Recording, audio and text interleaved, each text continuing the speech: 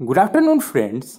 आज हम लोग इसरो स्पेशल सीरीज में 2014 के क्वेश्चन नंबर 40 से क्वेश्चन नंबर 60 तक को इस वीडियो में डिस्कस करेंगे। इसका पीडीएफ मैं टेलीग्राम पे एक ग्रुप बनाया हूँ, वहाँ अवेलेबल कर दिया हूँ। अगर आप डाउनलोड करना चाहते हैं तो टेलीग्राम का लिंक डिस्क्रिप्शन बॉक्स में दे दिया हूँ, वहाँ से आप डाउनलोड कर सकते हैं। स्टार्ट करने से पहले मेरा एक छोटा सा रिक्वेस्ट है आप सभी से, अगर आप चाहते हैं कि मैं यह सीरीज कंटिन्यू करूँ तो आप मेरे चैनल को सब्सक्राइब करिए, इस वीडियो को लाइक कीजिए एंड शेयर कीजिए अपने फ्रेंड्स के साथ।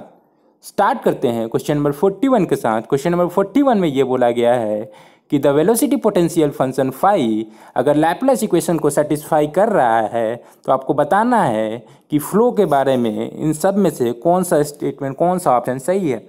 मेरे को पता है अगर वेलोसिटी पोटेंशियल फाई एग्जिस्ट करता है इट मीन्स कि फ्लो जो होता है वो इरोटेशनल होता है, और मेरे को ये भी पता है अगर velocity potential function phi Laplace equation को सेटिस्फाई करता है इसका मतलब ये होता है कि जो फ्लो है वो इनकम्प्रेसिबल एंड स्टीडी है, which means option C is the right answer. Next question में ये था कि इसमें दिया गया था कि for a 2 dimensional potential flow आपको वेलोसिटी पोटेंशियल फंक्शन दी गई थी phi is equal to 4x into 3y-4। तो आपको बताना था कि numerical value of steam function at the point 2,3 कितना होगा। मेरे को पता है अगर x डायरेक्शन में वेलोसिटी लिखें तो फाई के टर्म्स में वो क्या होता है, u is equal to minus del phi by del x होता है। वहीं साई के टर्म्स में क्या होता है, minus del psi by del Y होता है u। तो माइनस माइनस तो कैंसिल हो जाएगा। फाई को पार्शियली डिफरेंशिएट किए एक्स के रिस्पेक्ट में तो कितना हो जाएगा, 4 इंटू 3y-4। इधर कितना है, del psi by del Y. Y को इस साइड ले गए और इंटीग्रेट कर दिया। इंटीग्रेट करेंगे तो यहाँ से क्या आ गया, Sai is equal to 4 into 3y² by 2-4y। तो ये जो साई आया ये किस डायरेक्शन में है, एक्स डायरेक्शन में। वैसे ही मेरे को पता है कि जो वेलोसिटी होता है वाई डायरेक्शन में वो फाई के टर्म्स में क्या होता है, v is equal to minus del phi by del Y होता है। साई के टर्म्स में क्या होता है, del psi by del x होता है। अब del phi by del Y कितना हो जाएगा, del phi by del Y कीजिए तो यहाँ से क्या आ जाएगा, 4x इंटू 3 आ जाएगा, और माइनस साइन यहाँ पे था ही तो माइनस यहाँ पे रहेगा ही। अब इधर कितना है, राइट साइड में del psi by del x. अब इसको इंटीग्रेट कर दिया एक्स के रिस्पेक्ट में, वहाँ से आ गया Sai is equal to -6x², which means कि जो साई जो वाई डायरेक्शन में है वो कितना है, -6x²। अगर टोटल साई निकाले तो x direction plus Y direction का दोनों को सम कर देंगे, वो कितना आ गया total Sai, 6y² -16y -6x²। और मेरे को पूछा गया था 2,3 पे, तो 2,3 पे जब निकाले तो ये आया -18 units, which means option C is the right answer. क्योंकि क्वेश्चन में न्यूमेरिकल वैल्यू पूछा गया था इसी कारण 18 यूनिट्स आंसर हो जाएगा। नेक्स्ट क्वेश्चन में मूव करें। नेक्स्ट क्वेश्चन में ये है कि the velocity distribution in a turbulent boundary layer, turbulent boundary layer में आपको वेलोसिटी डिस्ट्रीब्यूशन दी गई है u by we is equal to Y upon del के power 1/7। What is the displacement thickness del star. मेरे को पता है अगर जनरलाइज बात करें, अगर u बाई वी का रेशियो आपको पता हो y बाई डेल के पावर 1/n, तो जो डिस्प्लेसमेंट थिकनेस होता है और जो बाउंड्री लेयर थिकनेस होता है उसका जो रेशियो होता है 1/n+1 होता है। वहीं अगर मोमेंटम थिकनेस और बाउंड्री लेयर थिकनेस की रेशियो की बात करें इस जनरलाइज केस में तो वो होता है n/n+1 इंटू n+2। तो यहाँ पे n की जगह कितना है, 7 है, तो 7 हो गया, n के जगह 7 पुट कर दिए तो यहाँ से क्या आ गया, del star is equal to कितना आ गया, del by 8, which means option D is the right answer. इस क्वेश्चन में ये है कि आपको specific weight as a function of depth h दिया गया है, w is equal to W0 plus c√h। तो आपको बताना है कि pressure as a function of depth h क्या होगा। मेरे को पता है प्रेशर डेप्थ h के साथ कैसे वेरी करता है, dp/dh इक्वल टू क्या होता है, रो जी, इसको बोलते हैं हम क्या, स्पेसिफिक वेट w। अब w के जगह क्या दिया होगा, W0 plus c√h, W0 plus c√h।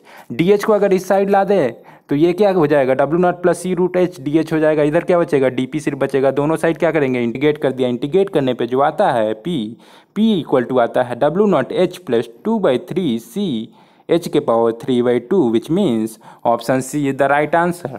Next question की तरफ मूव करें। नेक्स्ट क्वेश्चन में ये बोला गया है कि the model of propeller 3 metre diameter cruising eight 10 metre पर second in air is tested in a wind tunnel on a 1:10 scale model if the thrust force on is 50 Newton measured on the model at 5 metre पर second wind speed, then the thrust and the prototype will be।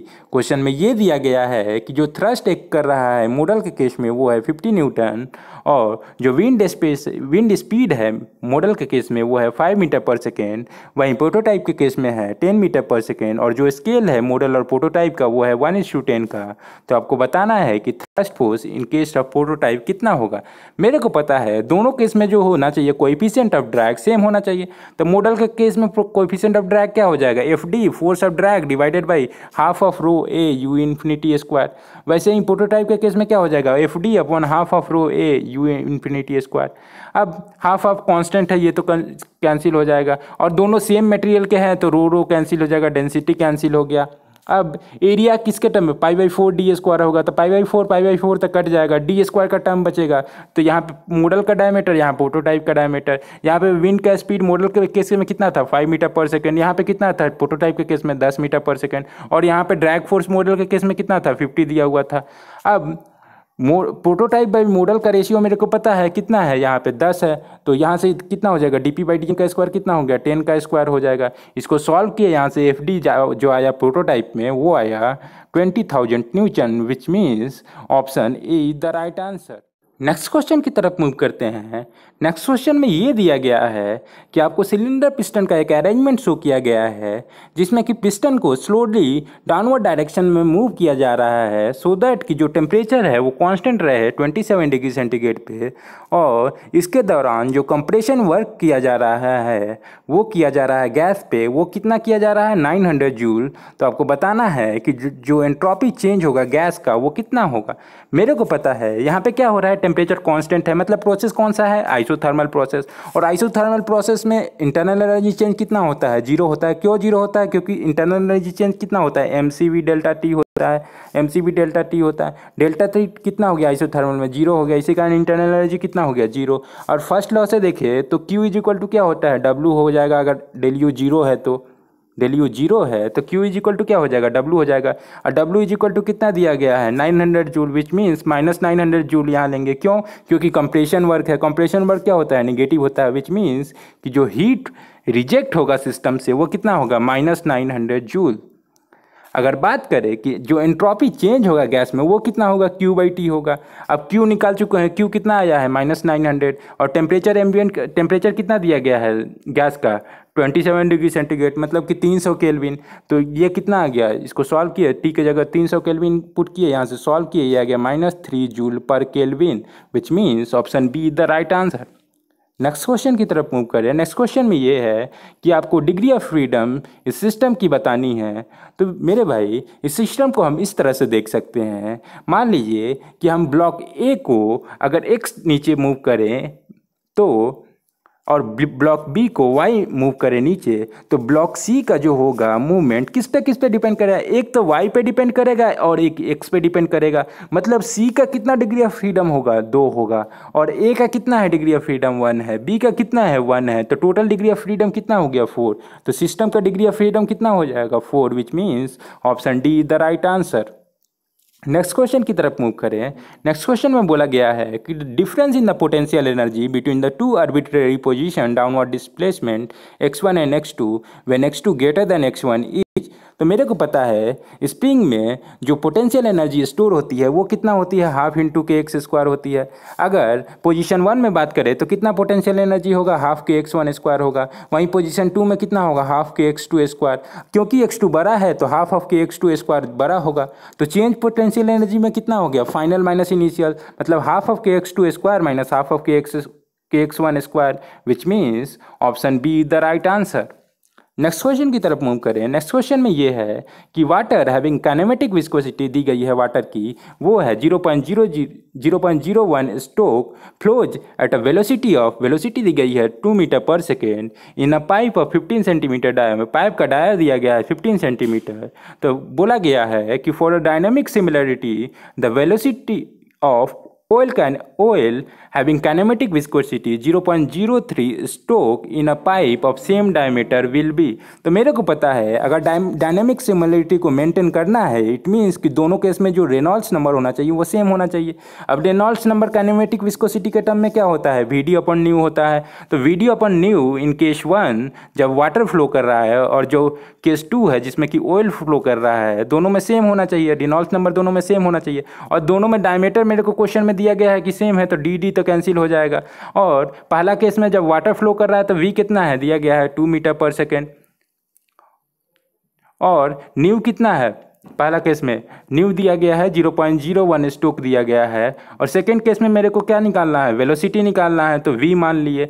और second case में new कितना है, oil का new कितना है, kinematic viscosity 0.03। और D तो कैंसिल नहीं होगा क्योंकि दोनों सेम थे। यहाँ से सॉल्व किए, यहाँ से जो v आया वो आ गया 6 मीटर पर second, which means option D is the right answer. Next question की तरफ मूव करें। नेक्स्ट क्वेश्चन में ये बोला गया है कि एक इंक्लाइंड प्लेट है जिसके की लेंथ जो है वो 2 मीटर है और 1 मीटर वाइड है, lies with its length inclined at 45 degree to the surface of the water. मतलब कुछ इस तरह से लाई कर रहा है जो सरफेस ऑफ वाटर से 45 डिग्री पे इंक्लाइंड है, और कुछ इस तरह से इंक्लाइंड है कि उसका जो नियरेस्ट एज है फ्री सरफेस से वो 1 मीटर बिलो है। मतलब ये 1 मीटर है डिस्टेंस। और स्पेसिफिक वेट आपको वाटर की दी गई है 1000 kg पर मीटर क्यूब। तो आपको बताना है कि total pressure force on the plate कितना होगा इन kg। तो मेरे को पता है टोटल प्रेशर फोर्स निकालना हो तो कैसे निकाल सकते हैं, W एक्स बार से। लेकिन एक्स बार क्या होता है, जो रॉड जो भी प्लेट है उसका CG का डिस्टेंस फ्री सरफेस से कितना है। तो मेरे को इसका CG कहाँ पे होगा, कहीं पे यहाँ पे होगा। कितना डिस्टेंस पे होगा, यहाँ से 1 मीटर पे होगा। तो 1 मीटर से तो इस ट्रायंगल से अगर बात करें तो ये वाला डिस्टेंस कितना होगा, ये निकाल सकता हूँ, हाँ निकाल सकता हूँ। ये कितना हो जाएगा, 1/1 cos 45 होगा। तो 1 cos 45 कितना हो जाएगा, 1/√2 हो गया। और पहले से मेरे को पता है ये डिस्टेंस कितना है, 1 मीटर प्लस ये कितना आ गया, 1/√2 आ गया। ये कितना आ गया, 1/√2 आ गया। ये कितना है, 1। तो टोटल एक्स बार कितना आ गया, 1 + 1/√2 मीटर। अब मेरे को पता है फोर्स क्या होता है, हाइड्रोस्टैटिक फोर्स W एक्स बार होता है। W स्पेसिफिक वेट मेरे को दी गई है, कितना दी गई है, 1000 kg पर मीटर क्यूब। ए कितना हो जाएगा, प्लेट का लेंथ इंटू वाइड कितना है, 1 मीटर, 2 × 1। और एक्स बार कितना निकाल चुका है, 1 + 1/√2। इसको सॉल्व किए, ये आ गया 3414 kg, which means option D is the right answer.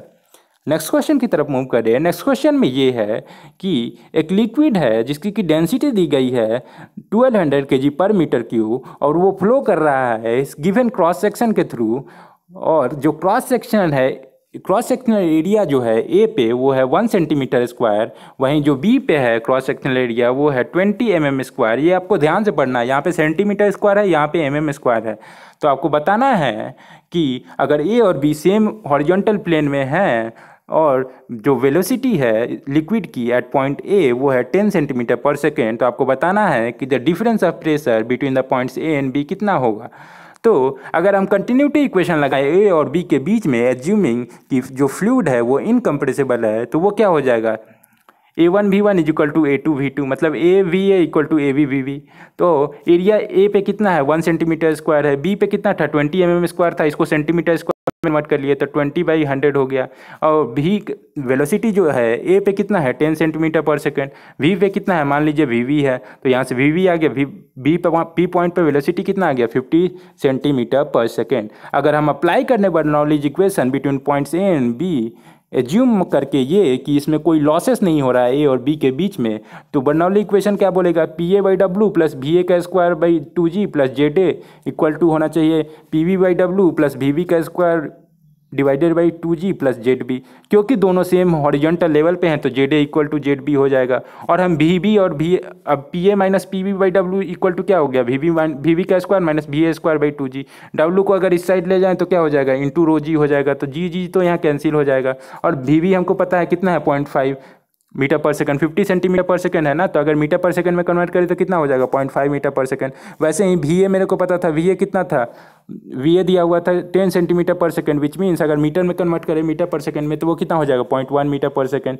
यहाँ से सॉल्व किए, यहाँ से सॉल्व करने पे जो आया प्रेशर का डिफरेंस ए और बी के बीच में आया वो आया 144 पास्कल, विच मीन्स जो ऑप्शन सी है वो राइट आंसर है।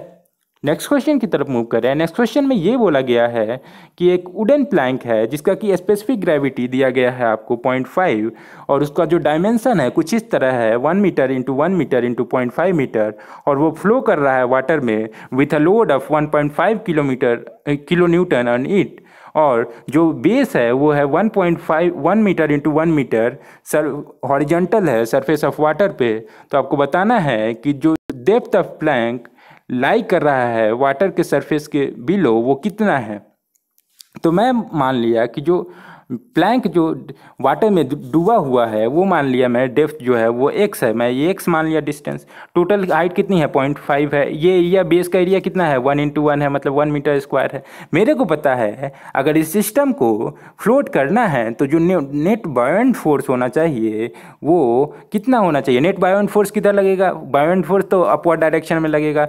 नीचे कौन कौन से फोर्स लग रहे होंगे, एक तो प्लैंक का वेट लग रहा होगा प्लस एक लोड जो दिया गया है 1.5 किलोमीटर। तो नेट अपवर्ड फोर्स बराबर नेट डाउनवर्ड फोर्स होना चाहिए। तो नेट अपवर्ड फोर्स क्या हो गया, फोर्स ऑफ बायोएंसी जो लगेगा वही अपवर्ड डायरेक्शन में। डाउनवर्ड डायरेक्शन में क्या क्या लग रहा है, एक तो वेट लग रहा है प्लैंक का प्लस एक लोड लग रहा है। वेट कितना होगा प्लैंक का, तो जितना डेंसिटी दिया गया है स्पेसिफिक ग्रेविटी 0.5 था तो डेंसिटी कितना हो जाएगा 0.5 इंटू 1000 इंटू अगर वॉल्यूम कर दें तो वो मास आ जाएगा। इंटू वॉल्यूम कर दिए 1 इंटू 1 इंटू 0.5 तो ये मास आ गया। इंटू जी कर दे तो ये वेट हो गया प्लैंक का, ये वेट हो गया। और लोड कितना एक कर रहा था 1.5 किलो न्यूटन, अगर इसको न्यूटन में कन्वर्ट करें तो ये कितना हो जाएगा 1500 न्यूटन। और मेरे को पता है फोर्स ऑफ बायोएंसी क्या होता है, weight of the liquid displaced. Weight of the liquid displace को कैसे लिख सकते हैं, जितना डेंसिटी है वाटर का into volume of water displace. Volume of water displace कितना होगा, क्रॉस सेक्शनल एरिया कितना है 1 इंटू 1 और कितना डूबा हुआ है इस प्लैंक का पोर्शन x डूबा हुआ है डेप्थ तक तो 1 इंटू एक्स, तो ये हो गया वॉल्यूम इंटू जी कर दिए तो ये हो गया वेट। यहाँ से सॉल्व किए, यहाँ से जो x आया हम g को 10 मान लिए हैं इजी सिंप्लीफिकेशन के लिए, तो यहाँ से जो x आया वो आया 0.4 metre which means option see the right answer. Next question की तरफ मूव करें। नेक्स्ट क्वेश्चन में ये बोला गया है कि circulation is defined at the line integral of tangential component of velocity about a. मैं ये पहले भी बता चुका हूँ जब फ्लूइड मैकेनिक्स के चैप्टर डिस्कस किया हूँ गेट के लेक्चर्स में। तो जो सर्कुलेशन होता है वो लाइन इंटीग्रल ऑफ वेलोसिटी होता है along a closed contour which means option B the right answer। Next question में ये है कि unstable equilibrium of a floating body implies, ये भी मैं पहले डिस्कस कर चुका हूँ फ्लूइड मैकेनिक्स के लेक्चर में कि फॉर अ फ्लोटिंग बॉडी अगर स्टेबिलिटी की कंडीशन की बात करें तो जो एम होना चाहिए मेटा सेंटर होना चाहिए वो हमेशा एवं होना चाहिए सेंटर ऑफ ग्रेविटी के।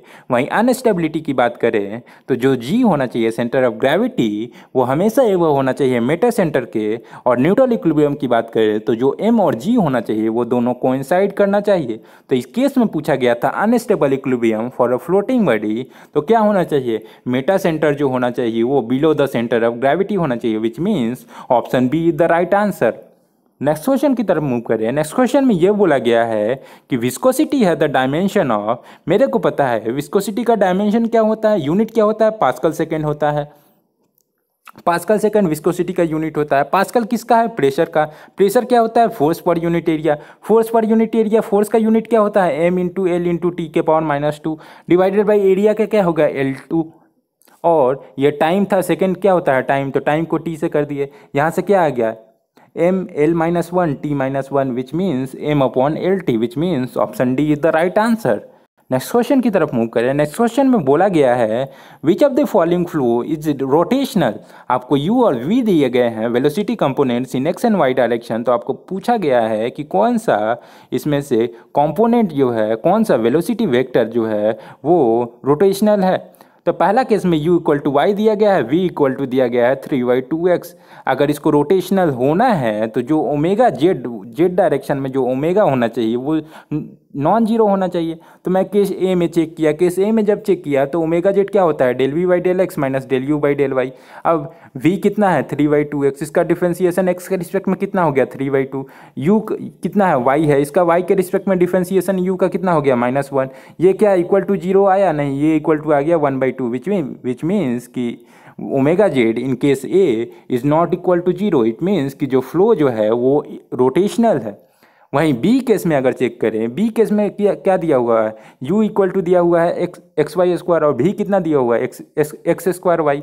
अब हमको ओमेगा जेड पता है, वो क्या होता है del we by del x minus del you by del Y. We को एक्स के रिस्पेक्ट में डिफ्रेंशिएट किया और यू को वाई के रिस्पेक्ट में डिफ्रेंशिएट किया, यहाँ से जब चेक किए तो ये आ गया जीरो, विच मीन्स कि जो फ्लो है यहाँ पे वो इरोटेशनल है। तो क्वेश्चन में पूछा गया था कि कौन सा फ्लो रोटेशनल है ना कि इरोटेशनल, तो रोटेशनल कौन सा आ रहा है, option A, which means option A is the right answer.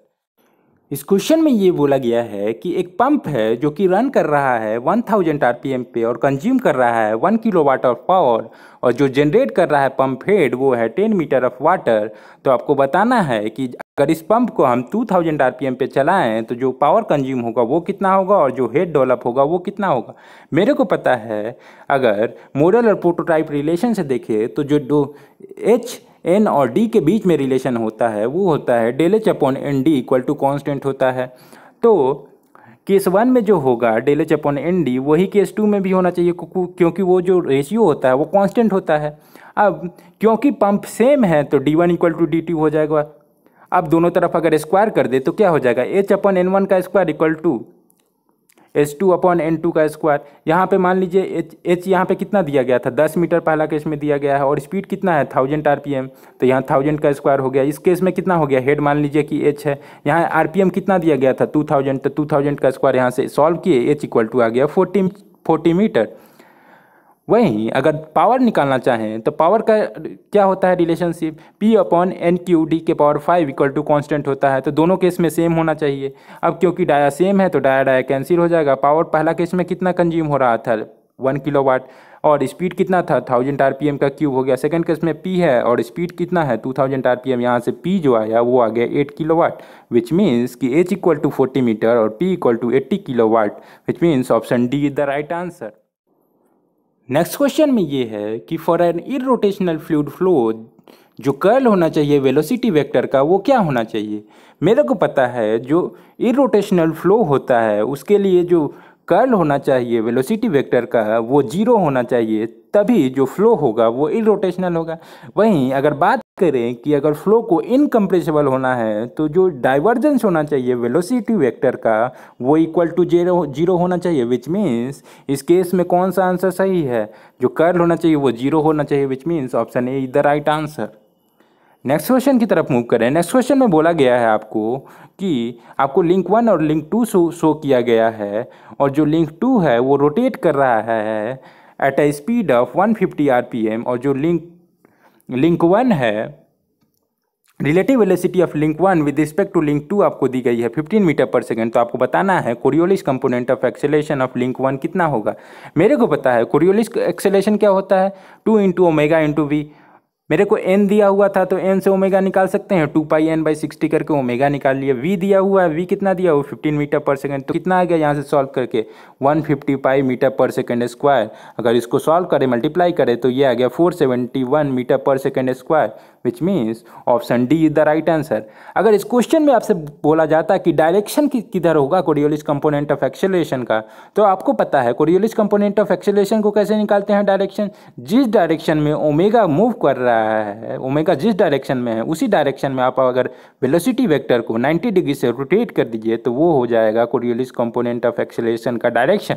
मान लीजिए अगर v इस डायरेक्शन में था और ओमेगा इस डायरेक्शन में मूव कर रहा है तो कोरियोलिस कंपोनेंट ऑफ एक्सेलरेशन का जो डायरेक्शन होगा ओमेगा के डायरेक्शन में v को 90 डिग्री से रोटेट कर दीजिए, मतलब कुछ इस डायरेक्शन में होगा कोरियोलिस कंपोनेंट ऑफ एक्सेलरेशन का डायरेक्शन।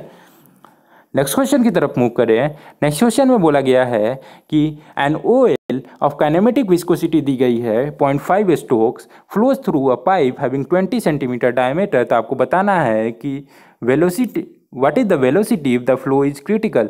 आपको पता है जो फ्लो थ्रू पाइप होता है वो क्रिटिकल कब होता है, जब रेनॉल्ड्स नंबर 2000 से अधिक हो जाता है, क्योंकि 2000 पे क्या होता है लैमिनार होता है। अगर 2000 या 2000 से कम होता है तो लैमिनार होता है, 2000 से जैसे ही ऊपर होता है वो ट्रांजिशनल होने लगता है। हम जनरली मानते हैं कि 2000 से ऊपर जो होता है तो वो टर्बुलेंट फ्लो हो जाता है। मतलब क्रिटिकल रेनॉल्ड्स नंबर कितना हो गया 2000, और रेनॉल्ड्स नंबर काइनेमेटिक विस्कोसिटी के टर्म में क्या होता है वीडी अपॉन न्यू होता है। मेरे को वी नहीं पता था, डी पता था, डी क्वेश्चन में दिया गया है डायमीटर 20 सेंटीमीटर, मीटर में कन्वर्ट करें तो 0.2 मीटर। अब म्यू भी मेरे को न्यू पता है, काइनेमेटिक विस्कोसिटी 0.5 दिया हुआ है, स्ट्रोक्स में दिया हुआ है। स्ट्रोक्स को अगर हम मीटर स्क्वायर पर सेकंड में कन्वर्ट करना चाहे तो वो क्या होता है इंटू 10⁻⁻⁴ से कर दो मल्टीप्लाई, तो और इक्वल टू ये कितना होना चाहिए, क्रिटिकल रेनॉल्ड्स नंबर 2000 यहाँ से सॉल्व किया, यहाँ से जो v आया वो आ गया 0.5 मीटर पर second, which means option A is the right answer. Thank you for watching my video. Please subscribe to my channel for more such videos.